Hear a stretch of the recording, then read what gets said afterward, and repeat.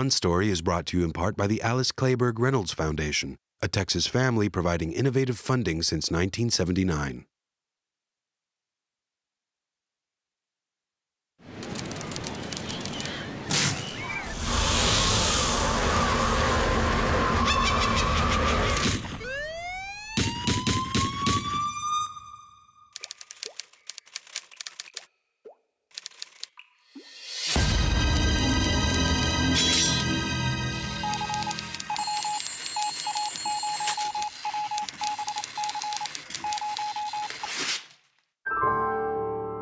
On Story, presented by Austin Film Festival, a look inside the creative process from today's leading writers and directors. This week's On Story, a conversation with Jay Duplass, the talent behind the quirky films, The Puffy Chair, and the HBO series, Togetherness. We all watch movies, and we all watch so many movies that I think it's very easy to think that we can all make movies, you know?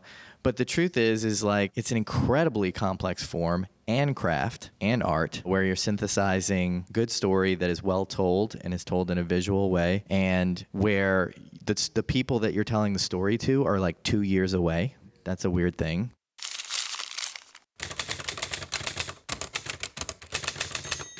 In this episode, Jay Duplass discusses the challenges of bringing DIY indie filmmaking to Hollywood.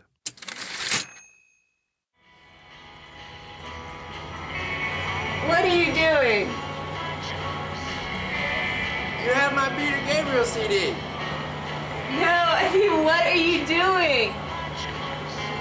I'm picking you up for a road trip, dude. The name New Orleans, it was culturally bereft. You know, we're just living in a little suburb, hanging out, making weird little art in our own way. We had a kind of a hippie godmother who came and helped us like cook Mardi Gras beads in the oven and makes weird stained glass. And then in 1982, it was announced that cable was coming to our neighborhood. What is cable? Is it a giant cable laid out on the front lawn or something? We didn't know what it was. So when all of our friends were into Empire Strikes Back, we were watching hard-hitting relationship dramas with nudity and divorce, like Kramer versus Kramer. I've seen like 17 times between 1982 and 1984. We didn't really like the Star Wars movies that much. I mean, they were kind of cool, but that's not what Mark and I were talking about. You know, we were talking about the heavy-hitting stuff. I mean, we were watching, and we were watching a lot of Woody Allen. Well, you know, I came here in 1991, and it was a magical time in film in Austin. Slacker, and everyone was talking about film. And I was like, what do you mean? You mean cable? You mean that thing on the front lawn? And I started to wake up a little bit to the fact that film is an art. Movies didn't just get pumped in over a cable. Like, human beings made movies. Very specifically, Rick Linklater. Probably my sophomore year, I started taking a class, and I started taking more classes, and then I ended up almost getting another major in RTF, and I started writing and making films, and you know, we were making movies on 16 millimeter and cutting them with razor blades, super old school. And you know, in true form, they were terrible. Early in film school, I was trying to emulate the Coen brothers, as was half of our film class. Mm-hmm. Honestly, Mark would like come visit me from high school, and I was at UT, and I would make a movie and I'd put him in it. And we just kept doing it, and they were bad, and every once in a while one of them wouldn't be so bad, and we'd be like, what wasn't so bad about that movie? And you know, it really was more of just like a feeling around in the dark process. But I think all those influences they're always in you, and you're trying, you know, we were always trying to make something that was like deep and funny. You know, if you're a painter, no one really expects to like sell a painting for a decent amount of money until they've made like hundreds of paintings. But everyone has this weird subconscious thing in their mind that they're going to wake up one morning and just write something and then make it, and it's going to be the best thing ever. And I really feel like that just doesn't happen. So all this is just to say that I think it's an incredibly difficult thing to make something that doesn't suck. And it took me 10 years of making things. I hadn't made anything great. And I looked back on my editing stuff too, and I was like, but I didn't really edited. I'd edited like 2 things that I was proud of. And I was just pushing 30 and getting to that point where it's like, how much longer can I do this to myself and to my family? And, you know, my brother said, okay, we're going to make a movie today. And I said, well, how are we going to do that? And he said, I don't care. We have mom and dad's video camera, the little 1-chip mini DV. And he said, come up with something. And so my idea was, okay, this thing happened to me yesterday where I tried to like re-record the greeting of my answering machine. Yes, it was an answering machine at the time. Press the button, beep. And I kept repeating it, and I couldn't get it right, and I kept it up, and I had a nervous breakdown. Hilarious, right? And, you know, his eyes just widened so big when I told him that story, which is now the basis of how we create stories. We tell each other stories, and when you don't have to ask if he likes it or not, you see it. And he was just like, that's everything. I had a 1-button-down shirt and some pants with pleats that I had used when I worked for the Kelly people, and and he went and got it, and he looked at the back of the shirt, and it was called a John Ashford shirt, and that became his character name. And he walked in the door, and I filmed a 20-minute one take of him doing this, and he was in a similar place to me, and he tried to get it right and got it wrong. Hi, you've reached John Ashford. This is 416-9754. I'm sorry I've missed your call, but if you could leave your...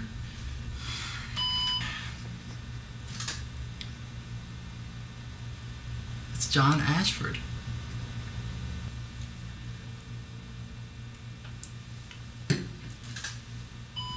Hey, it's John. Sorry I missed your call. Leave me your number. I'll give you a call back later. Thanks.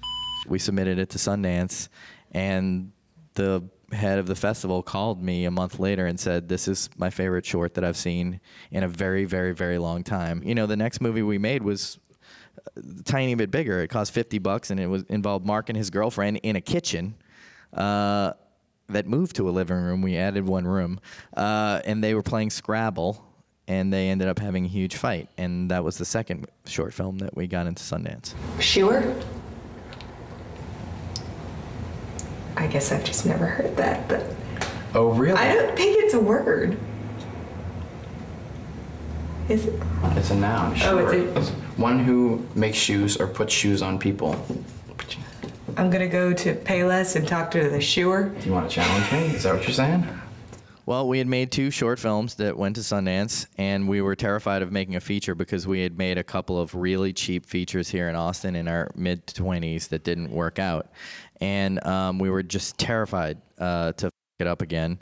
But we knew that we were really good short filmmakers, not because we thought it, but because the whole world was telling us. So we were like, okay, terrified of feature filmmaking, but we're good at shorts.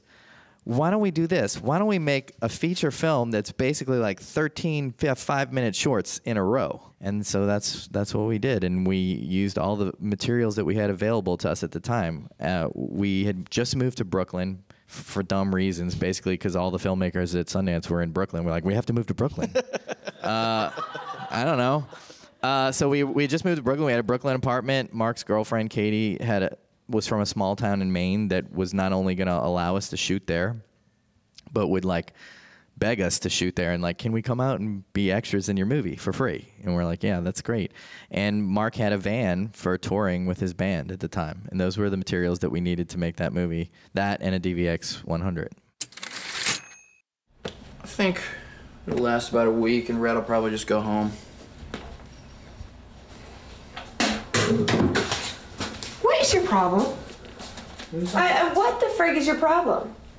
What is wrong with you? I would like shoot Mark for like a few takes and feel like I got it, and then I would turn around and maybe shoot Katie on the Puffy Chair, for instance. But the whole thing is we're doing the scene from the very beginning to the very end. So if I need a bathroom portion and they're moving into the in the bedroom, I'll wait in the bathroom for the beginning, and once she leaves, I'll run out into the bedroom and see what I can catch of that. And it just kind of puts them in the mindset of like, this is something that is happening. And their job is not to give it to the camera. Their job is to like do something real. And the camera, and I think that there's something special about that in retrospect. I mean, at the time, it was just like, this is the fastest way we can shoot this, you know? Or this is the only way we can shoot this because we don't have crew. But now I realize that it's revolutionary to the studio system of filmmaking, because essentially in a studio system, the actors are brought to the apparatus of the filmmaking apparatus, which in a studio system is a massive, massive apparatus with like tons of trucks and a proscenium of like 50 to 60 to 100 people. And when you change that and you say, okay, the actors are first now, and the filmmaking apparatus, which in the case of the Puffy Chair is like me and a boom operator, is brought to the actors, there's a feeling that is completely different. And I think audiences feel that. I think I know now that there's not a lot of people who do smart comedy well. I mean, there's like crazy balls out comedy like Dumb and Dumber 2. And then there's drama. But there's a pocket of really smart comedies that, I don't know, there's not a lot of them out there, you know, and I think people want that, and studio heads really want that. So that they were very interested, and in their mind, they were irrationally thinking, if these guys, look what they can do with $15,000, what if we gave them $15 million? The movie would literally be like 1,000 times better. Yeah, we started, you know, writing scripts for different people, and we have been surprisingly successful in getting famous people to come in a room and bear everything in an audition realm, which is rare. And then we don't really rehearse on set, because I would say 30% of what is in our movies is a first take that is such a big surprise that no one could have predicted it, and everyone in the room is like, it's alive. I know. It's like you asked for them without peppers? I did, but they never... I'm not going to use this place anymore. That's like a big red one right there. That's good. So, John, I have to apologize to you. What? I mean, you came in and I sat you down. I just started blabbing all about my life. I get overly excited sometimes, and I apologize. I honestly am curious to hear about you, and you know, just want to hear more about your life. Mark and I were just, you know, cavemen. We would come out of the cave and grunt and move lights and people around and just like, okay, go, press the button, you know. And then they were required. We had a minimum. We got the crew down as small as we could to like 60 people, but it was unionized, and you know, we had to explain to everyone over and over and over again what we were doing, and it was very painful to us because our process is, you know, we use a lot of improvisation, and it's all about discovery. And trying to create an environment where like lightning can strike, and then it doesn't really matter what that lightning looks like. We'll shape it up later. And that is hard to do in the studio environment. Togetherness came about in a really stupid way. My brother is on this TV show called The League, and he goes away for 3 or 4 months every fall, and I was like, I want to do something in the fall. So... Can't. So like wrote this like pilot that I was gonna shoot with my friend Steve Zissis, who's in Baghead. He's my best friend. That I was just gonna have fun, maybe act in it, maybe just make a web series or something. And once it was written, all of our friends were like, "No, this is not a web series. Do yourself a favor, pitch this to HBO." And we pitched it, and they loved it. And it was the type of story that just could go on forever and ever. It's about being 40 and having kids and trying to make your dreams come true, and how both of those things is almost impossible, and how it's like you're this close to drowning in every second. And I've been thinking about this a lot. I would say the main thing that's different about this kind of TV in particular, which is serial, long-form storytelling, is that you are living in an open universe. You know, and HBO's been amazing at kind of helping me go through that. It's weird because when I pitched it to HBO, they said yes, but they didn't want it to be about one character and 3 peripheral characters. They wanted it to be about 4 characters that were equal, and I couldn't get my head around it because I'm a feature filmmaker, and there's so many things about feature filmmaking that it is natural to the form, so this is not a negative comment, but there's a lot of artifice that goes into feature film writing. In particular, like when you're writing your first 20 pages, everything that, all the little nuggets you're setting up, you're literally already thinking about how you're going to pay those off in like 100 minutes, which usually causes weird, humane and emotional compromises. Hence, I'm gibberish, but you know when you're in a movie and you're like, yeah, I can see where this is going. They got to get together and, you know, the things have to happen, so all the things have to go. TV doesn't have that. And that is incredibly powerful. And I don't think it's just TVs in everybody's houses and home theaters that is making this kind of HBO storytelling so powerful. It has something to do with the fact that it is an open universe. And I think what I've been learning is that you have to do your plotty payoffs in every episode, but the big, big emotional that's going on with your characters just keeps expanding and growing. And there's something incredibly natural about it that is so freeing that I'm so excited about it, I can't even deal with it right now, because that's one of the biggest things that Mark and I have had trouble with in our features, is like finding that perfect sweet spot of how to give people that closure that they need, but to keep it real, you know? I mean, like with Puffy Chair, we didn't really give people everyone wanted that couple to get together, even though they're fighting their ass off the whole movie. And when we showed it at Sundance, the premiere, we didn't think it was that big a deal because, you know, we were going through that at the time, being in your mid-20s and trying to figure out if you're going to get married or break up, and either option seems totally viable. You're out of your mind, you know? And the movie ended, and they broke up, and the movie went to black. And a dude in the back of the audience went, "No!" in an angry way. As a person who makes a full-blown living making movies and has been offered $50 million+ movies, all it really is about is expressing the things that are inside of you and sharing them with other people. That's really all that matters. You've been watching A Conversation with Jay Duplass on OnStory. Next up, filmmaker Ramin Serry and his short film, Future Hero. Future Hero is a tongue-in-cheek sci-fi comedy. It's a spoof of a few films. I got the idea from having a newborn baby, and the newborn baby is actually in the film, my son Henry, and wanting to see what my baby would look like when he's grown up, because we were stuck, you know, in the diaper stage, and it felt like it was taking forever. And I thought, gosh, I wish I could just fast forward in time and see what my baby's going to be like as a grown-up.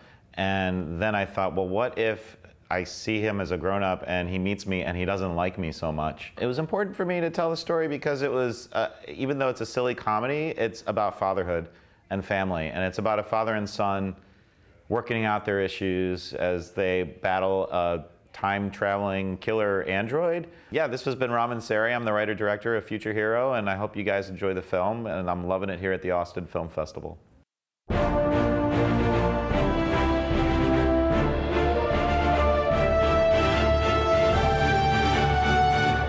You never want to hang out with us. Oh, that is not true. I'm just sleep-deprived. And I'm not? Yeah, but honey, I work all week, so... Watch your mouth, buddy. So No. I didn't mean it that way. That came out wrong. That totally came out wrong, okay? I know that you work with... Obviously, this is work. I mean, I get that. But listen, I just need, like, the smallest little scotch of a nap. Oh, you're gonna meet me there at the park, huh? And then I'm gonna meet you and the little guy at the park. Huh? You're gonna come to... I am.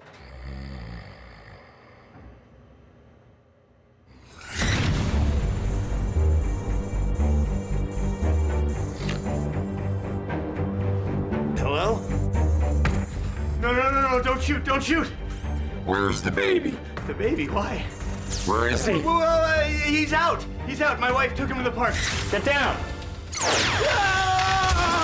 Yeah! Oh my God, you killed him. You. Relax, he's just an android. A what? He's an android. He's a robot person. He doesn't have a heart. He has a robot heart. It's not important. Are there others? I don't know. I don't know. I was asleep. All right, shut up. Can I ask who you are? Coast is clear. Who are you? I'm your baby. What? I'm your baby grown up. Okay, who are you really? I'm your son, Zach, all right? I've come back from the future through a time portal in your closet to save that guy from killing me. What?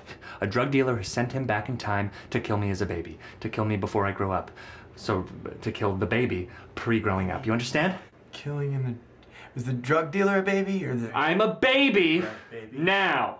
This is me grown up. I'm your son, Zach. I wear a vest. Okay, I don't understand any of that. I don't understand a word of what you're just saying, okay? But I can tell you this, I am totally freaking out right now, okay? So maybe you can just take, big guy in the living room, could you just take the dead body with you and just leave? And I could give you money. I could give you money. God, Mom was right. Excuse me? Why aren't you with your family right now, you loser? I was taking a nap! You know what? I don't have time for this anymore. I'm out of here. What? He's gone. I thought you said he was dead. Yeah, well, sometimes they can reboot themselves. They're incredible robots, very complicated. Oh. Wait, you didn't tell them where I am, did you? The baby. Did you tell them where baby me is? Well, yeah. I told him that my wife took him to the park. Why did you do that? Because he had a gun in my head. All right, where's the park? Oh, there they are.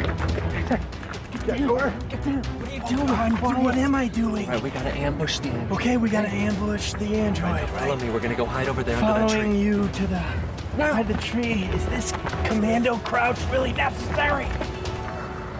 Wow. She looks so young. She's very old now. Who is that guy? Oh, that's Chuck. She runs away with him. Oh. Wait, what? Yeah, that's right. All right, she gets fed up with you and your general lameness, right? She takes me, she runs away with Chuck.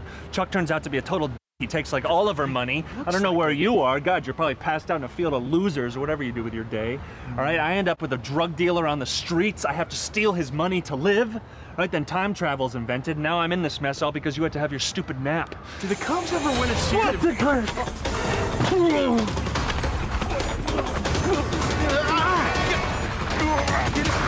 Oh, God. Ah, grab it! Take it! Take the gun. Get it, this one. Okay, I got it. Now shoot him! Shoot him now? Yes! He's big, he's coming. Shoot him now. Shoot him! No, wait. Oh! You're so useless. I know the gun was confusing. And now he's going for the baby. He's going for baby me. Not on Big Daddy's watch, he isn't. What the hell?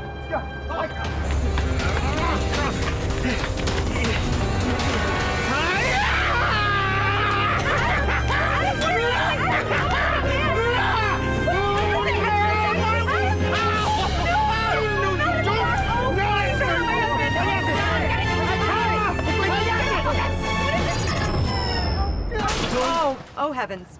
He's down. Baby love, it's okay. He's an android, it's fine. An android? What? Hey, how'd you do that? He's got a power button, and I turned it off. He has a power button? Yeah, I kind of overlooked that one, didn't you? Wait, now who are you? I'm your son. It's nice to meet you. How are you?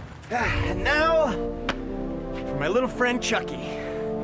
Get away from my wife. She was coming on to me, okay? Coming on to you. Please, we were just talking, sweetie. Bye, Chucky. Honey, what is going on? It's all right, baby.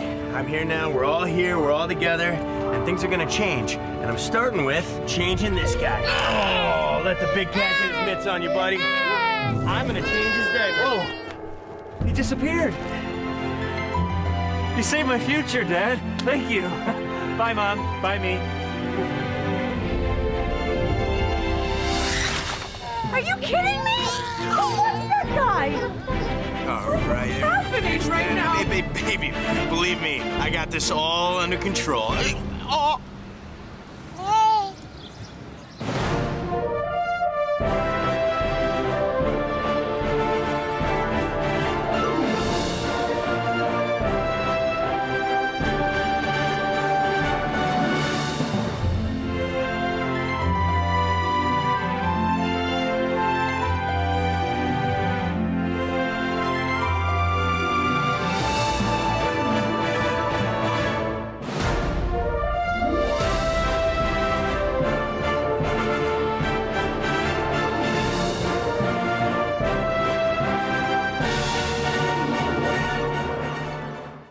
For more On Story, check out our free podcast at onstory.tv or search the iTunes store and get the book today, On Story, Screenwriters and Their Craft, on Amazon.